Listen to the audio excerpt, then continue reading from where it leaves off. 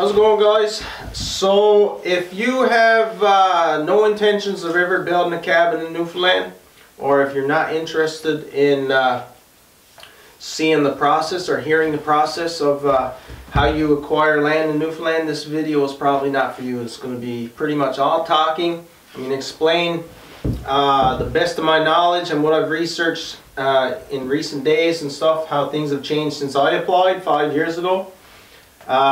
Yeah, if you're not interested in that stuff, this is probably not the video for you. It's not going to be a typical log cabin video or anything. It's just going to be pretty much talking. So I totally understand if you want to click out of this video right now. But for those of you who are interested in learning how to acquire land here, then by all means stay tuned. So there's two types of cabins you can apply for when you're applying for land. There's the remote recreational cottage, which is what I have because it's remote, and there's a recreational cottage, which means the recreational cottage is something you can drive to in a vehicle, in a car or a truck. You know, it's off a dirt road, you just pull in your driveway to your cottage. That's a recreational cottage. That type of cottage, if you're looking to apply for land, is a little different, and it's going to be much more expensive to get up and running because you have to have a survey. You're going to have to survey your land, so you're going to have to pay a surveyor to come. You're going to have some sort of on-site water supply, so you're going to have to drill an artesian well or something. And you have to have an on-site sewage disposal, so you're going to have a septic tank or something. So all that comes in effect when you apply for a recreational cottage. A recreational cottage, again, is one you can drive to in a normal vehicle, a car, a truck. You drive right in the driveway to your cabin. Also, if you get approved for a piece of land for a recreational cottage, you have to purchase it from the government. It's not a license to occupy like my cabin, where I just pay an annual fee to have my cabin on this land. A recreational cottage, you have to purchase the land, and that could be, you know, it could be a few $1,000s, could be, you know, $50,000 or $60,000, depending on what the government thinks that land is worth. So it's a little sketchy when you think about it that way, because you really don't know how much you're going to be paying for it when you apply. So the remote recreational cottage is what I have. That means you can't get to it by your everyday vehicle. You know what I mean? You have to use it. You have to hike. You have to use a boat. You have to use a quad, snowmobile, something like that in order to get to your cabin. That's why it's defined as a remote recreational cottage. For here, I don't need a water supply. I don't need a septic system unless I was within 1 kilometer of a road. Now the closest road to me is Route 230 that runs down through the Bonavista Peninsula. That's 3 kilometers away, so I was good to go here. I don't need any sewer or anything. I'm just going to have an outhouse, right? So the application process, you find out where you want to build. You know, you pick out somewhere you want to build, and it's your responsibility to find out if anybody else owns that land, or maybe their ancestors may have owned that land, you know, had old potato gardens or something there. If you fill out your application for that land, you send it off with your $150 plus tax, and the lands department comes back and says, so-and-so owned that land 30 years ago, so we can't approve you. Your $150 is gone. You don't get it back. It's non-refundable.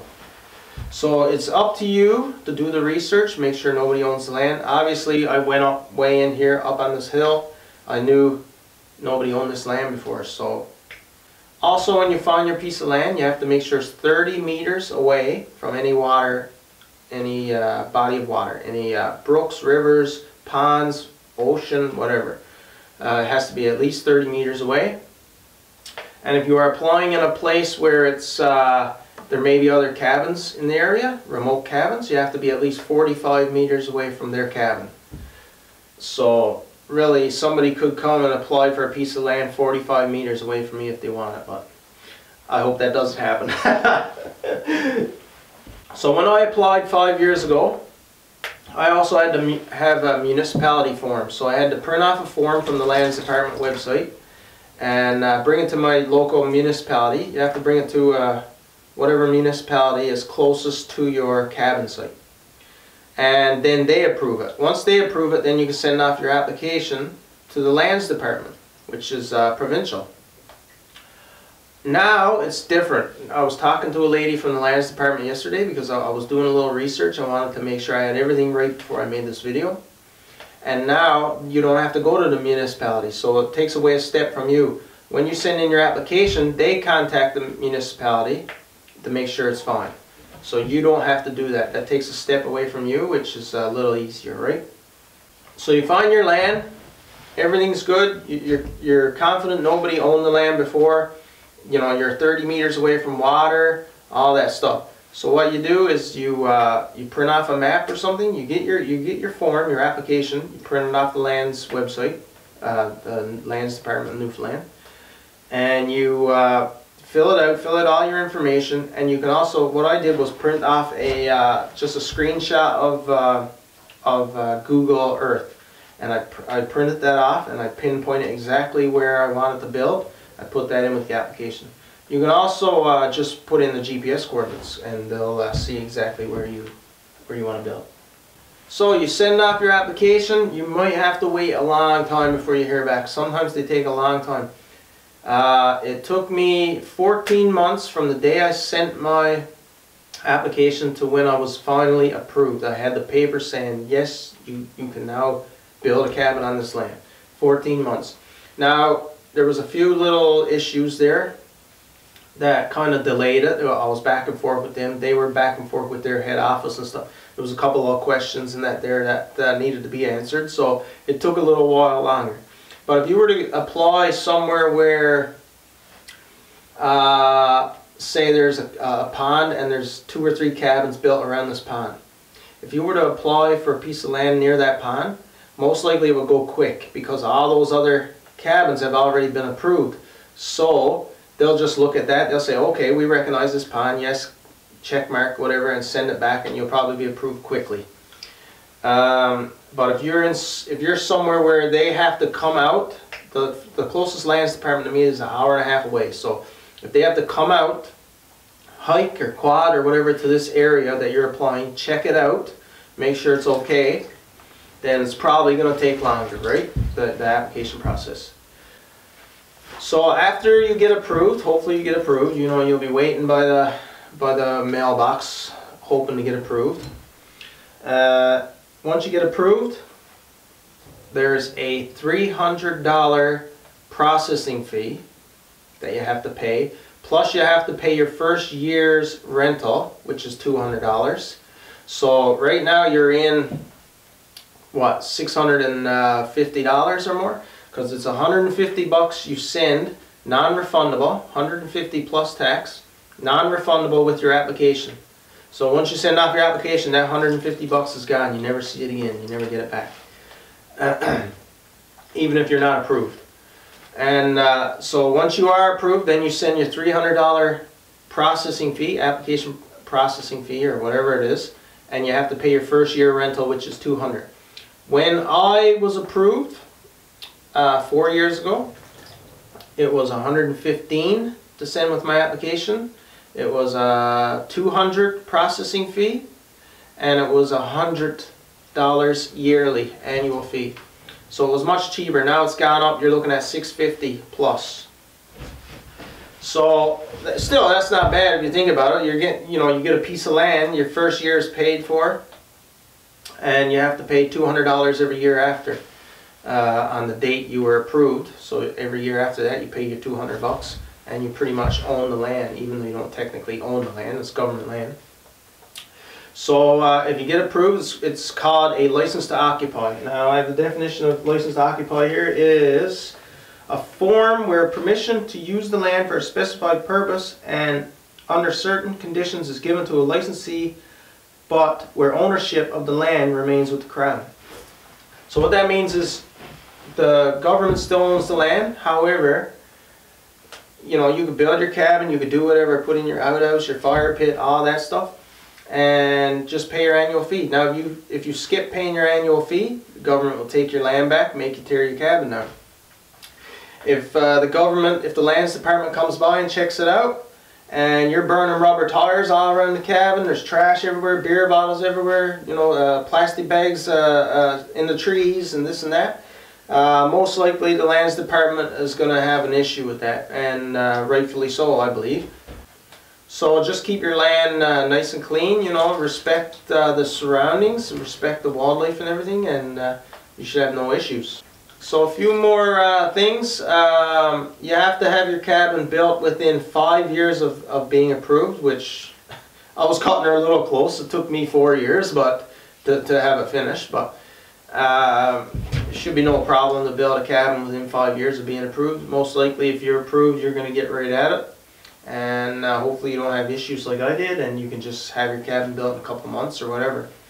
If you want if there's a pond or something close by and you want a little boathouse or a dock or something like that, that's a whole new application process. So you would have to go and apply differently for that, and most likely it would cost more money to apply for that stuff. Also, a remote cottage can be converted to a recreational cottage. Let's say if I built a road for my car to get to this cabin, then the lands department can then change that over to a recreational cottage. I have to go get it surveyed. I have to buy the land straight up, what they think it's worth. And I have to get a septic tank, everything like that put in. And yeah, it's just a whole lot more messing around, I think.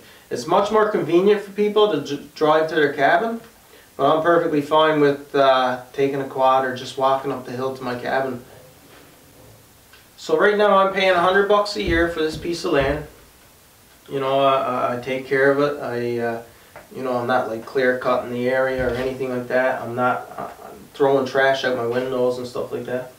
So I'm sure it'll be fine for years to come. I'm sure the government will never bother me as long as they're getting that payment once a year. Now, like I said, the payment has gone up right now to $200 a year. So if you apply now in Newfoundland, you're going to have to pay $200 a year. Still, it's not bad for a piece of land, you know what I mean? Also, there is no, when I applied, I thought they said I was responsible for 1 acre of land around the cabin.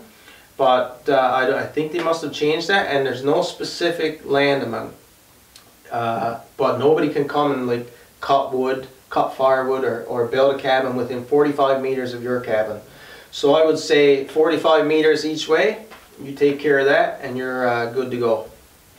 Remote cottage, that's what I'm familiar with, guys. If you're looking for a recreational cottage, one you can actually drive to with your car or truck, it's going to be a little different. All the information is on the Newfoundland Labrador Lands website, Lands Department. But you're looking at having to buy a piece of land then. If you're non-resident, you cannot apply for a remote cottage, because you have to be a resident in order to rent and receive the license to occupy. If you are a non-resident and you want a recreational cottage, you are absolutely allowed, but you have to just purchase the land straight up. Purchase it from somebody who owns it already, or purchase a cabin that's already on the land. So just a quick recap. You find your piece of land you want to build on, you do the research, make sure nobody else owns it. You send your application with your place on a map where you want to build, or your GPS coordinates. You send your application to the Lands Department with your $150 plus tax money order or whatever. Then you wait. So if you get approved, you send off your $300 plus your $200 annual rental, your first year rental, and your $300 processing fee. And then you'll get your numbers, your serial numbers for your lot, we'll say. Then you have 5 years to build your cabin, and you'll just pay your annual fee every year after the date you've been approved. So that's it, guys. I hope I explained it. I hope you understand it. If you have any more questions, feel free to let me know in the comments, and I'll definitely answer them. And if I don't know them, I'll research it for you. I'll send some emails or whatever I have to do, and I'll try to find out the answer for you. That's pretty much the least I can do for you guys, to thank you guys for watching the video, right? So I'll try to help you out as much as I can. Also, if you're not from Newfoundland, leave a comment. Let me know if it's easier in Newfoundland to get a cabin, or if it's harder than where you're from. Let me know, you know, a little bit about your process, what you need to do. Like, do you have to just go out and pay $100,000 for a piece of land, or can you have a piece of land for $600 like I have here? You know what I mean? Anyway, guys, thanks a lot for watching. Lots more videos coming. I'm heading out to do some trouting, some fishing this week. So hopefully I have a nice little cook up for you guys, and hopefully catch some trout. And yeah, take care, guys.